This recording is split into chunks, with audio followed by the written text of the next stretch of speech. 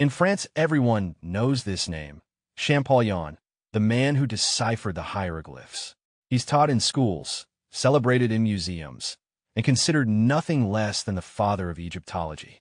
Born in 1790 in Figeac, he was a linguistic prodigy from the start, fluent in Latin, Greek, Hebrew, and Coptic before most kids his age could finish a sentence. At 17, he moved to Paris to study languages and lived in the heart of the Latin Quarter. For over a decade, he obsessed over one mystery, the writing system of ancient Egypt. Using the Rosetta Stone as his key, he finally cracked the code in 1822, proving that hieroglyphs were not just symbols, but a true phonetic language. This moment changed everything. He opened the door to a lost civilization. Later, as curator at the Louvre, he helped establish the museum's first Egyptian galleries.